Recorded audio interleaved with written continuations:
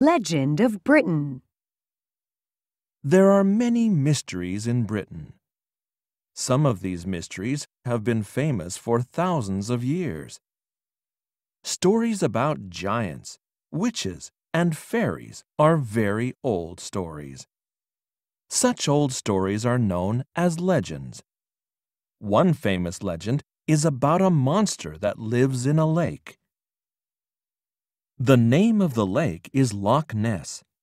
The monster in this lake is very famous. Can you guess the name of the monster? Her name is Nessie. People named her after the lake, Loch Ness. Many people come to Loch Ness to look for Nessie, but very few of them get to see her. There is a popular story about a man who frightened Nessie.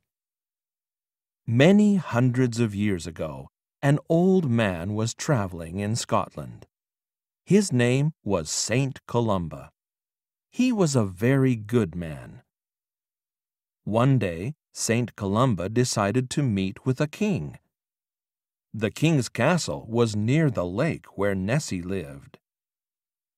As Saint Columba crossed the bridge, he saw a crowd of people. Many people were crying. They were holding a funeral for one of their friends.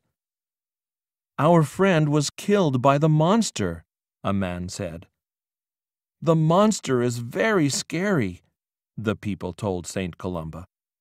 An old woman said, "My husband was eaten by the monster."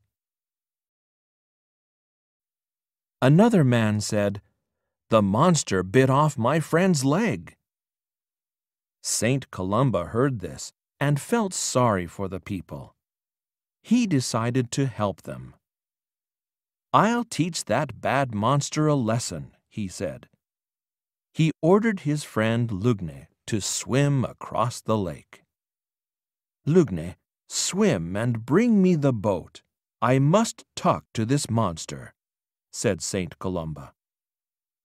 Lugne jumped into the water with his clothes on. He started swimming across the lake. He had almost reached the wooden boat when he heard a growl. "Grrr!" the monster cried. Then Nessie's stomach made a low noise because she was hungry. Lugne tried to swim quietly, but Nessie heard him splashing. "Ooh," Nessie thought. "There is someone swimming. I wonder if this human will taste good. Let me go and see." The monster swam after the man. "Wow, this man is fat.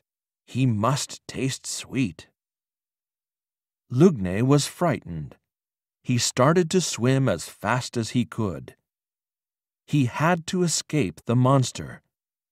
Suddenly, Nessie growled loudly. She jumped on top of the poor man. Lugne was in the middle of the lake. Help me, please!" Lugne screamed. All the people standing by the lake watched. Lugne disappeared under the water. "Oh no, the monster will eat him!" cried a woman. "He must be dead," said a man. But then Lugne swam to the top of the water. "How terrible!" another woman cried. "The monster will kill him." Saint Columba raised his hand. "Stop, you bad monster," he ordered. "You will never injure anyone again." Nessie was frightened of Saint Columba. These days she is very shy, but sometimes people see her in Loch Ness. Scientists are searching the lake. One day they hope to find Nessie.